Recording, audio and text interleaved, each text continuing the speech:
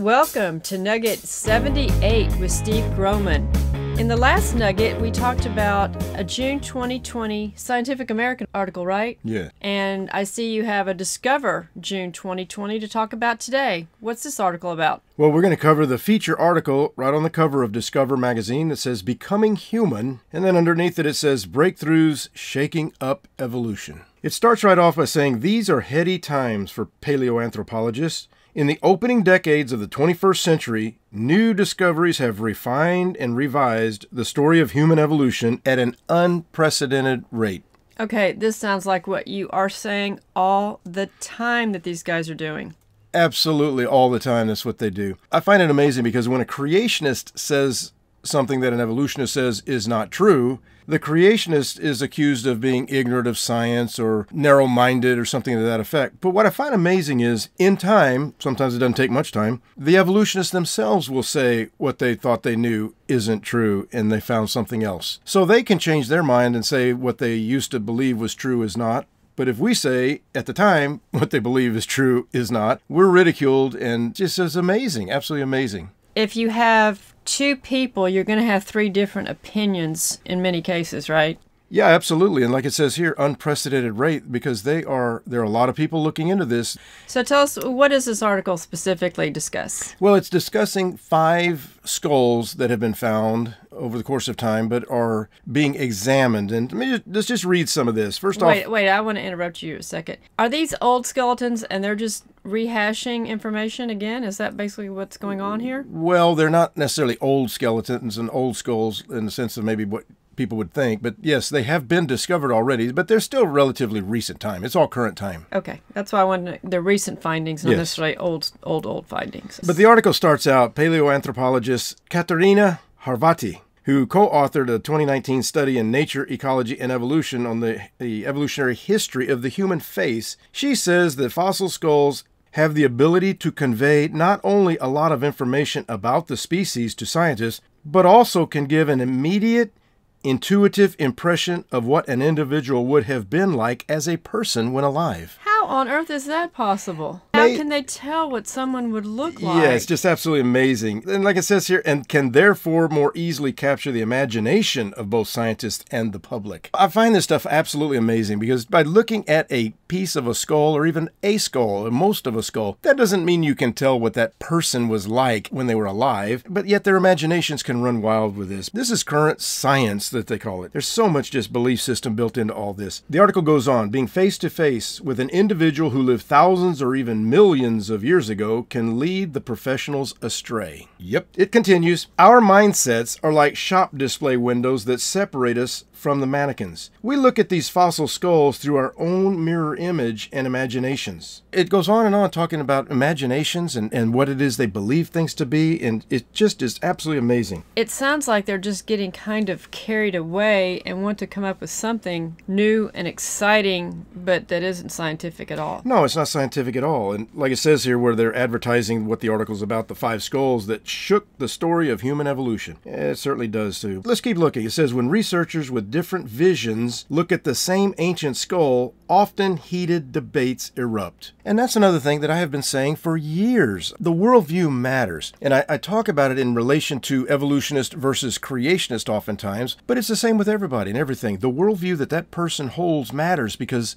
that's the filter that they look at everything through. And they filter all the information through that particular filter. But it goes on. Such arguments have become more common in the 21st century with the discovery of each new fossil that challenges conventional thinking about evolution of hominins. Humans are nearest ancestor and kin species. So every time they find something, it throws them all in chaos. That leads to the issue that I've always said for all these years. Why is it that what is taught in the textbook is so factual all the time? I mean, when you look at the evidence for evolution section in just about any 9th or 10th grade biology textbook, it comes out very, very matter of fact that we evolved from these things. People learn that. and they end up believing that kind of stuff. It's just absolutely incredible. What I'm gathering from this is that when they relook at these things, these items, these fossils, they realize that what the prior evolutionists came up with about them isn't correct. They know that evolution has to be true, so they're just coming up with another scenario with some updated information.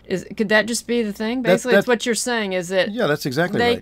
They can build on each other, say each other's wrong, but we can't say both of them are wrong. This guy says this one's wrong, that one says that one's wrong, but then why can't I say, well, both of you are wrong? Because obviously they don't agree. I like this next sentence you're going to read. Well, go ahead, you read it then. All right. The more fossils paleoanthropologists find and the more methods they have to study them, the murkier the story of human evolution seems. Well, why would that be? If they have more information and more methods, you'd think it'd be fine-tuned and be getting more exact. You would think so, but the problem is... clouded. No, but the problem is what they say never fits the evidence. And so they find new evidence, and now they have a justification for changing because it never fit the evidence anyway. It's amazing. The thing I think we need to point out here is most of you are not going to read Discover Magazine or Scientific American, and you're or probably Science wondering, News or any of those. Why are we talking about this? Well, it's because middle school children, high school children, college students are learning these things in the time frame of the textbooks when they were written, and the information that was available to them. And taught as a fact. Right, and they will go and they will argue with their parents or argue with other people, believing that this is true. And we want to point out to you and give you some ammunition as students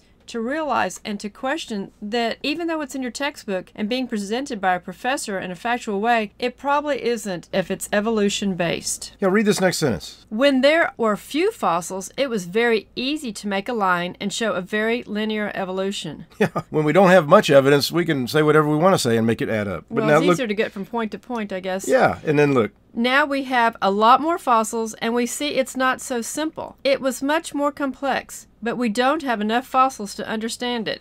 This is amazing, isn't it? Okay, I really am surprised that they write these sort of quotes. Yeah. And the thing is, I challenge people all the time, get any subscription of any science publication off a library shelf and just read it. Every article in it, just about. It's written like this kind of thing. Bottom line is, they really don't know anything. They believe a lot of things. They have their belief system, their faith system, but we get ridiculed oftentimes because we believe the Bible's true. But again, when it's in the textbooks, it's how humans evolve. Here's a Raven Johnson. I've used this book in the past, but it says humankind's closest living relatives are the African apes, chimpanzees, and gorillas, like this mountain gorilla from Rwanda. It's very factually presented. It does not matter which textbook you get, they all are going to talk the same way, a very factual thing. But the information that this presentation of this textbook, so factually presented, is built upon and based upon is not true anymore. So what these people... Well, their basic premise is still the same. Well, their basic premise is we had to have come from something else. Yes, we had to have evolved up. The whole concept is... it just does not hold water. It's not science. Yes, the bones are there, no question. They find bones. We find bones. We've done many fossil digs. But the worldview that says it's millions and millions of years old and used to be, or is our ancestor, and we came from that, it's just preposterous. Well, I see that you have 5 or 6 more slides, and I have a few more things I wanted to pipe in, and this is already getting long, so we'll just make this a 2-parter. Sounds good. All right, thank you. We hope that you have been enjoying our nuggets and super nuggets that we have been producing, and you can send a one-time offering to help keep us doing these nuggets. That would be great. Or if you would like to become a monthly partner, that would be fantastic. Just contact us to find out how you can do that. Simply call or text 603-616-8907. And we thank you very much for listening and telling your friends about our Facebook page and our YouTube channel. Help us spread the word of God's creation. Thank you.